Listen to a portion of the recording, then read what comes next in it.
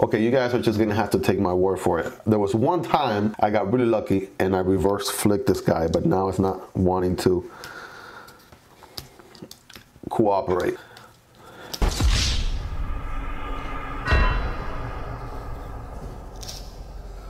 Hello and what is going on, guys? So welcome back to the channel. My name is Miguel and today we're going to be reviewing the CRKT. I know you can reverse flick this guy. It's not the most comfortable way, but it is possible. I just did it a second ago. Oh my goodness. Today we're doing the review on the CRKT Piet. So it is actually pronounced Piet. This is the CRKT Piet. I know it's spelled oddly there, P-I-E-T, but it's pronounced Piet. This is a Jesper Boxness design out of Denmark. And yeah, we're gonna be we're gonna be reviewing this guy today. Very excited to bring to you guys some feedback, share with you guys all of my impressions about this guy, making sure that you guys get a good feel for what this little EDC is all about. We compared it recently to the Civivi Scintilla. The review for this guy is also live on the channel. Check out the description, right, and the cards right here on the top right if you want to check that out. It is gonna be on the smaller size. This guy's gonna have a thumb hole, right? So that's the slow opening right there. Look at that slow opening. Or you could I guess if you get real good at it really fast, there you go. If you do like a sideways motion right there, you could deploy it very quickly. I'm trying to get that. There you go, just like that, right? So what are we dealing with this guy? So we have some glass reinforced nylon GRN type of scales for this guy. They're in black. They have this like orange peel type of pattern to it, you know, kind of like drywall in your house type of like ruggedness. It helps with the grip quite a bit, especially being GRN, right? Glass reinforced nylon. This guy is a liner lock, right? So yep, liner lock right there. Part of the liner also helps to lock the blade in place like that. Okay, and then as far as the blade, right, this is going to be a stainless steel ACR 18 MOV. Should have a decent corrosion resistance and should be very easy or decently easy to sharpen. Let's get some overall measurements on this guy. This guy is going to be about 6.5 inches long, maybe a little bit under 6.5 inches. The cutting edge is going to be 2.5 inches, and 3 1/4 or 3 3/4 for the overall blade size. So cutting edge 2.5 inches, whereas the whole blade is going to be 2 3/4. The handle is going to be a whopping 3 3/4 overall. Yeah, 3 3/4. Yeah, more than 3.5 right there. 3 3/4 on the handle. This guy likes to dance on the table. Look at that. Anytime you touch the table, it makes it dance. Look at this dude. All right, let's do some size comparisons. There it is next to the Para 3. Here is the PM2. And keep in mind, comparing it to these knives, because these are the standard comparison knives in the channel, right? Definitely a lot smaller than both of these. Smaller than the Para 3 and definitely smaller than the PM2 for sure. Let's check out the AD 20.5 Denko brothers right here. We have the drop point blade, and here is the shark's foot blade right there for your comparison, right? Let me know. Also, let me know if you like the zoomed in angle right here, right? Typically, I keep it one angle throughout the whole video, but if you guys like this zoomed in angle more, definitely let me know in the comments. This guy is going to be way smaller than obviously both of the Demco AD 20.5s, but again, just comparing them there for consistency purposes, since that's what we compare them to every single time we do a review. Also comparing them to the Senka brothers here. Here is the Crawley right there at the top. That's a obviously much larger, medium to larger knife. So is the Saxy. So the Piet, CRKT Piet, is going to be smaller, of course. And then last but not least, let's compare it to the Wrap Model 1.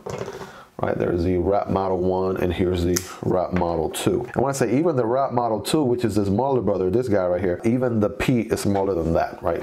Definitely smaller than the Model 2. And yeah, let's not even compare it to the Model 1 because this thing is on a whole different category. This, I'm yet to find a knife in my whole collection as of the moment that is bigger than the wrap model one. That's how big this guy is right here. Let's do some more comparable comparisons.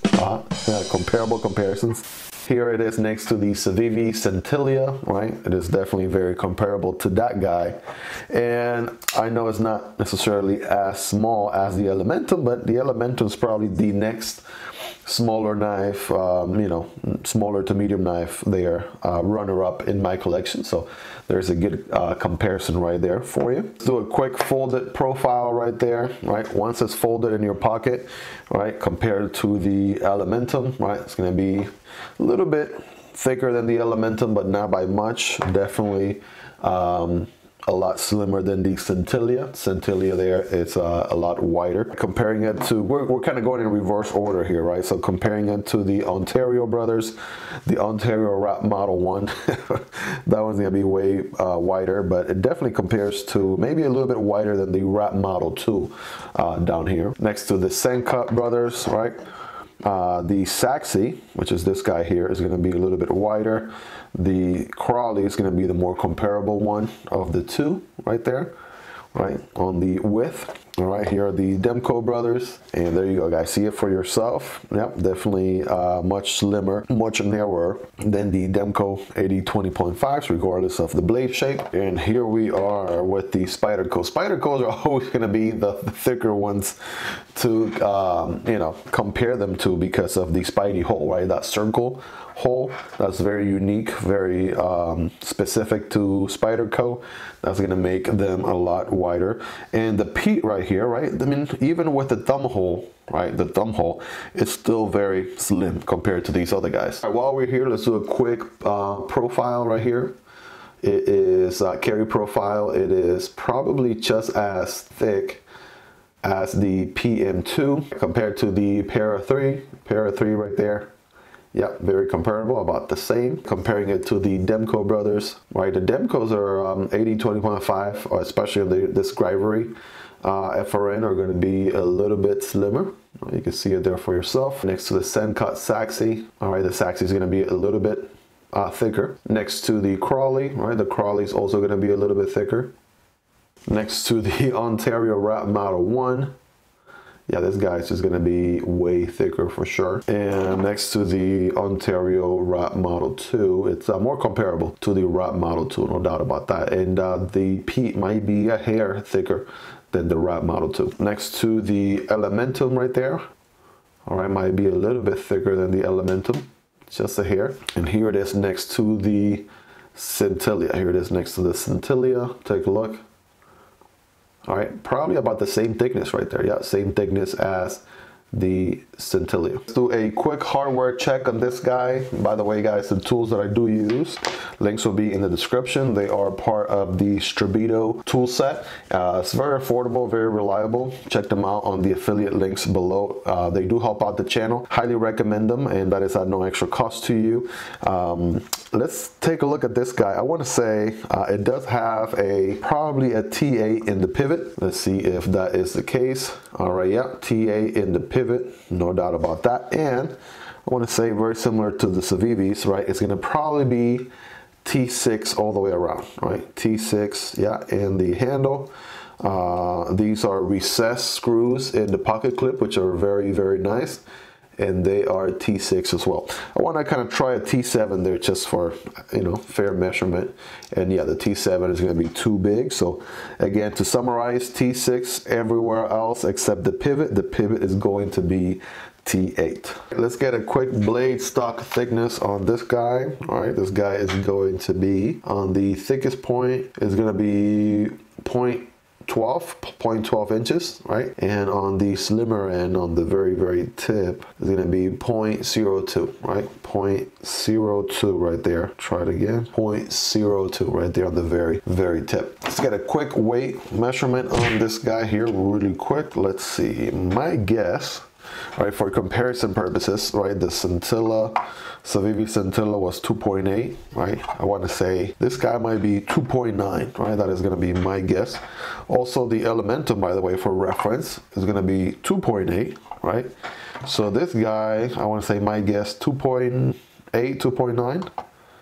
Look at that, 2.5. So 2.5 ounces, yeah, definitely a lot lighter than some of the other guys. I think the GRN has something to do with it as well. All right, let's talk the experience on this guy, right? So of course you have only one deployment option and one deployment option only on this guy. You have no flipper, no button. So this thumb hole here is your only option. So you could either open it like that with a quick open, right? Or you could take it slow, right? And just gonna enjoy the opening right there with the thumb hole.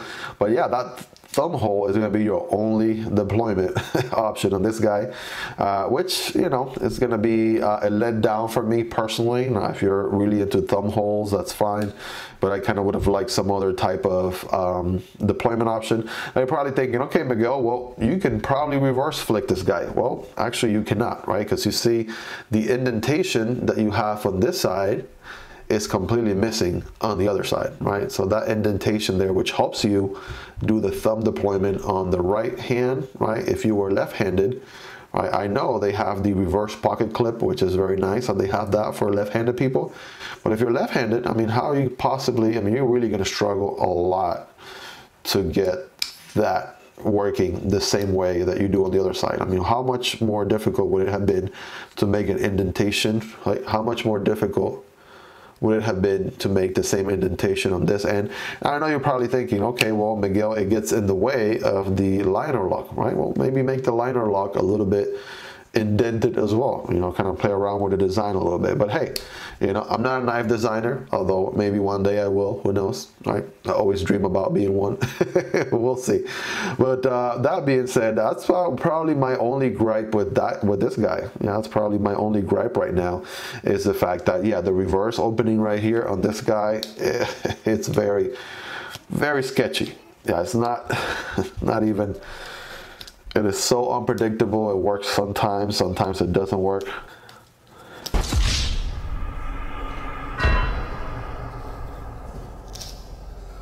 Yeah, that's not happening at all whatsoever. So again, you got glass reinforced nylon GRN handles here, right, in this nice grippy pattern, and the blade is going to be a drop point, right, drop point blade, ACR 18 MOV, stainless steel, very corrosion or somewhat decent corrosion resistance, and it should be nice to sharpen when the time comes. It is on this satin finish, and as you can see with the thumb opening back and forth, this is going to be a fingerprint magnet for sure. All your fingerprints are going to be there constantly, so you're going to have to give it a wipe down every once in a while, at least every time you use it. And you do have this back spacer right here, right? So this back spacer in the back. Back spacer in the back. Wow, fancy talk today. You have it in blue here, like aluminum blue looking, so that kind of gives it a nice accent right there. If you're into that, lanyard hole, right? You got a big one right there in the back, right, which can be accessible from both sides, so that's very nice as well. The pocket clip is going to be very deep carry, which is very nice also, right? So the entire knife should be able to tuck away when you put it in your pocket, which is very nice. All right, so you can see right there, no portion of the knife should be showing, right, when you have these pocket clip right here, very similar to the Scintilla, right? So I want to say, yeah, about the same length, right? And it gets the job done. It hides the knife very nice and discreet in the pocket. No jimping on this guy, so you can see there's no jimping going on at all on the top of the blade. And I want to say, for the same reason, right, for the same reason that the Ortis doesn't have jimping here, and for the same reason that the Fleece folding knife doesn't have jimping either. So anytime you have some sort of thumb hole deployment, right, what I found, and this is not rocket science, but especially for newbies out there, right, typically when you have some sort of thumb deployment, it's very hard to find jimping going on at the very top. It kind of weakens that spot right there a little bit. So I've seen a lot of designers, knife designs, that don't have any jimping whatsoever when the knife has some sort of thumb hole. Maybe the only exception to that might be on the Spyderco's, right? On the Spyderco's, you have some jimping but up to a certain extent, right? So there's jimping up until, you know, where the circle starts, and yeah, there's no more jimping the rest of the way, so that way it doesn't make that steel weaker. Let's not forget about the paper cutting test. I've been EDCing this guy already for a couple of weeks, so let's see how much of an edge it has retained. All right, look at that, just like back when it came out of the box. This guy is super duper sharp, and for a tiny knife, right, it is small but mighty. Look at that, nice clean cuts all the way, right, without hesitation. You guys be the judge right there. Oh, wait a second, there we go.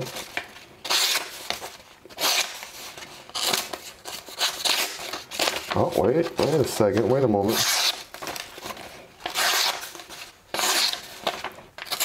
Sometimes I feel like I don't catch the sheet of paper, the right angle. That may cause it to not cut well.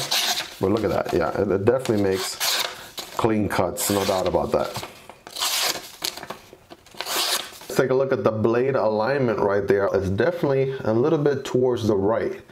Yeah, definitely a little bit towards the right there. Not necessarily 100% centered. I wonder if I can probably adjust that a little bit here.